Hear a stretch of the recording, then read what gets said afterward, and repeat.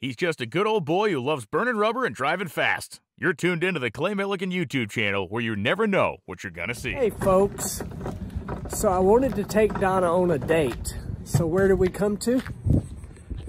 The old LKQ pick your part. What are you hunting? Dakota parts. And when we were driving by, we saw this big old, I don't want to call it a junkyard anymore, salvage yard. They got 4 Dakotas here. So we're going shopping. Women love shopping. That's why I'm calling it a date. What you find there, baby? Damn, the lid's gone. Has it got a console? Boy, this poor little girl's been beat to death. It's one of them other. Oh, it's because it's a 4-door. Doesn't really have a console. So. Ooh, it looks rough. Row 33. Did we? I got a little jump seat. Do we want a little jump seat? I don't know. I don't know either. No console though, so it's automatic. This is a console. All right, here's our next one, a Dakota Sport. No console. Dadgummit. It's got some fake hair in here though. I'm scared to touch it. All right, here's it. Oh my goodness, baby, you ain't lying. Look at the rust bucket this thing is. Holy moly. Wow. Got a console. Don't know if it's the right one. We're going to check it out. Ooh, that's a rust bucket. Look at that. Hope you enjoyed our date. I don't know if it was successful or not, but we got part of a console. Working on the interior, baby D. No headliners. Console's kind of key, though. Anyway, let's go racing now. Maybe. Unless we see another junkyard. Shop day. So what y'all haven't seen that I've been doing, because it's boring and a lot of work. Got the motorhome cleaned up, washed up, unloaded. Donna actually unloaded everything because we've reached that point in the year. No more driving to the races. We will not be driving to Vegas or Pomona, which means Little Rat Dog and Iggy attended their last race of the year. What are we doing today? Got Baby D in the shop. I hope y'all know and love Baby D, our Gen 3 Hemi 6-speed Dakota.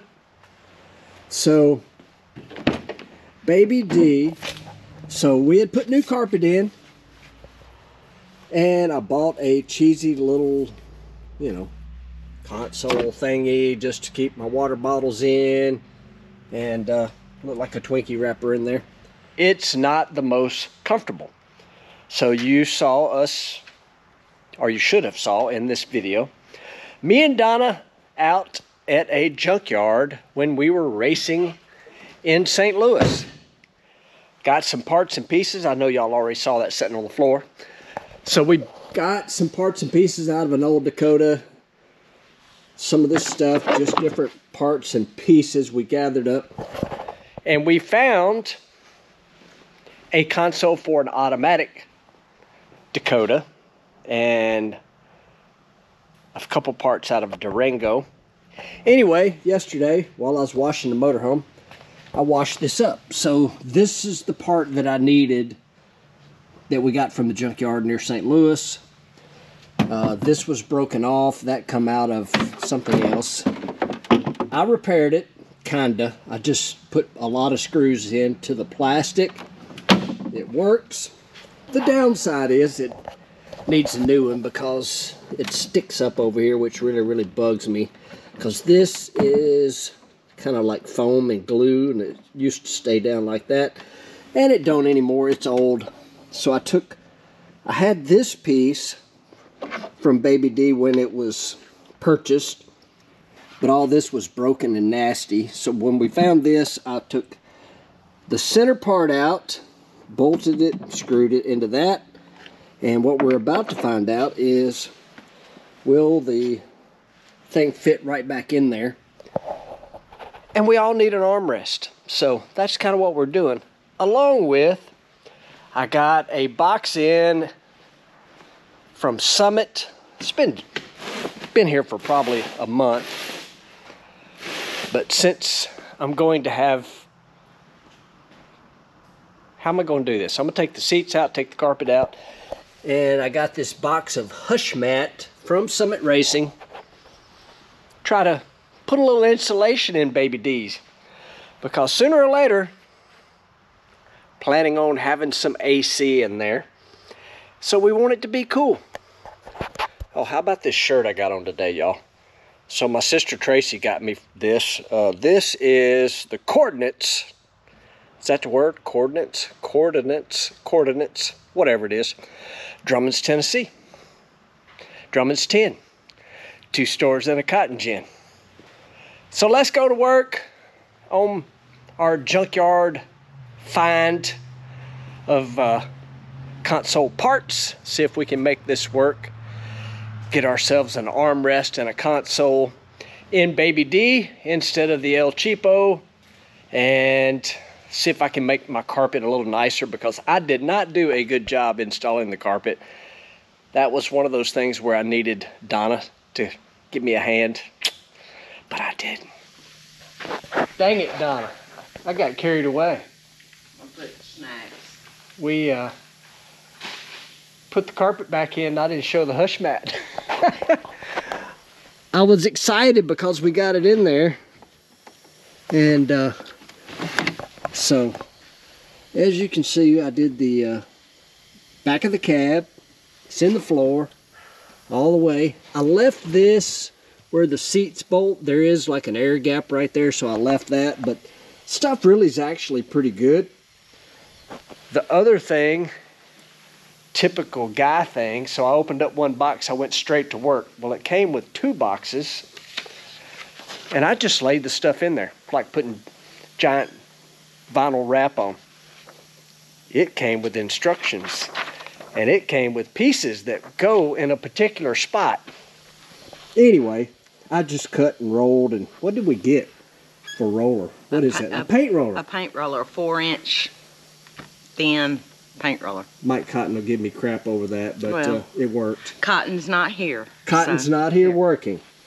But yeah, it come out really good. Hopefully makes Baby D a little more insulated for when we do get AC. So now I'm battling trying to get the holes cut in the carpet for our console, which I really like. And Donna found an armrest. It was a eBay item for like what? It was $89. $89. $89 for that silly little armrest. But she or me didn't want to deal with this gap.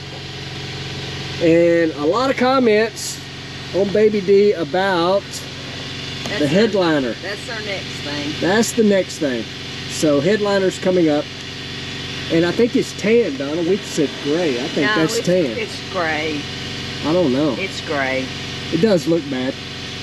And the visors look bad. Oh yeah, that visor over there is non-existent. But we're getting there. Getting there. Baby D's getting nicer and nicer.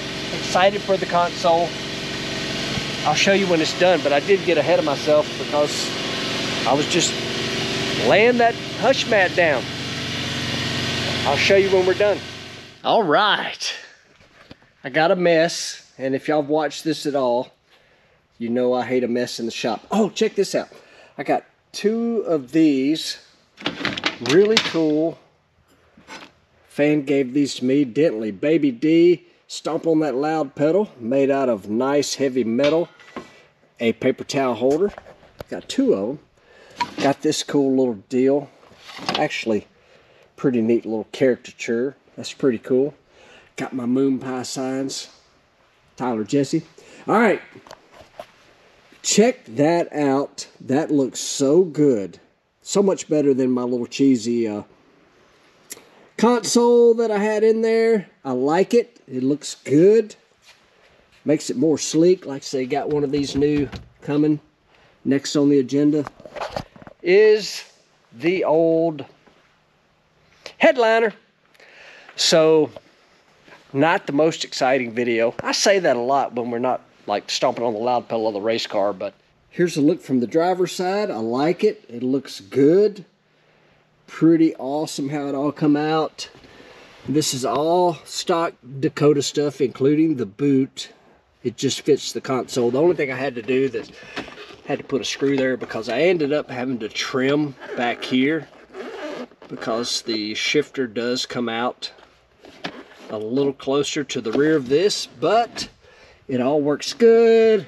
Of course, there's the old line lock button. I like it. I like it a lot. All right, got the console done. Getting fairly late. I don't even know what time it is. 11. Oh, it's 12 o'clock, y'all. 12 o'clock at night. Anyway, grabbed the phone, thought I'd answer a couple questions. Always enjoy doing that, and I think y'all seem to enjoy it as well. On the video, huge explosion, cost us big. What breed were the pups at the end? So, our dogs, Iggy is the white dog with the shiner. Looks like the target dog. If you're a younger person, he is in a person my age and Donna's age, maybe your age. Spuds McKenzie, one of the most popular animals ever on television when he was out there representing a adult beverage, Bud Light. Spuds McKenzie, and the little one is Millie. They are miniature bull terriers. Awesome, awesome dogs. Absolute wide open or dead asleep. There's like no in between with those dogs. So anyway, Games and Tanks, miniature bull terriers. Spuds McKenzie was full size, by the way. And a lot of y'all, if you watch the movie Friday, all the Friday movies, Ice Cube, which are great, funny movies, by the way. Chico, if you know that. If you watch the movie, you'll know Chico. Michael Hamilton, also on Huge Explosion. Clay, what's with the sound? I'm not sure what you're talking about, Michael, or I would give you an answer. Nobody else has complained about the sound, and you got to remember, it's no big production crew doing this. It's me, it's Double Duty Austin, sometimes Donna a little bit. A lot of it is done, the majority of it is done on my cell phone. And a couple of GoPros every now and then. The stuff with me and Jimmo in the lounge, that is GoPro. John Mattingly, were you able to tell what caused the explosion? Well, typically when you have a big explosion like that, like if you go back and look at our one in Topeka, I read some of the comments on that, hilarious by the way, that, you know, people will say, oh, I seen it go lean, I could see this, I could hear that on the video. No. At Topeka, if you go back and look at that explosion, 100% rocker arm failure. Broke a rocker arm, pushed the retainer right off of the valve, the locks fall out, valve is now loose, kaboom. If you have an intake valve hang open on one of these things and the fire gets back up into the manifold, it is not a good day. What happened at, where were we at? Dallas, the last one. Ears still ringing from that one. That was a big one. One of the biggest ones I've had in a really, really long time. What caused that? It appears as though, for whatever reason, and they were not left loose. Zane, the young man that does her bottom end, does an amazing job. Well, we had a brand spanking new blocking thing. I think it had 7 runs on it. Something's going on with the main nuts coming loose. Not like falling off loose, but backing off. We are trying to determine that now. It appears that the washers have some super slick coating. You torque them, then under all that crazy vibration, they're starting to loosen up. Once they loosen up, crankshaft has got so much pressure pushing down on it. We lost about 50 pounds of oil pressure. Now we run a lot of oil pressure, near 200 pounds. So it went from around that 200 mark down to 150 mark. We see an event happening, meaning suddenly the boost goes up through the roof, which means a piston quit working, a cylinder quit working. Shortly thereafter, kaboom. So we're pretty sure that we had the crank pushed down enough. Like I say, mains were somewhat loose, and I promise you guys it was not Zane, because that's not the first time it's happened, and it's happening throughout the pit area. So that's kind of what that is. It looks like we lost oil pressure, smoked the rod bearing out of it, chunked the rod, the piston hit the intake valve, and kaboom. This is a question from a really old video called Pull the Chutes. I think I explained how the parachutes work in the car. Can you tell us, if you get nervous, what it feels like on your body? Yes, I get nervous. I'm going to tell you that the nerves, the butterflies, I like to say, that nervousness, that fun feeling of knowing you're fixing to do something crazy and exciting, I have that really like at a high level for the first qualifying run.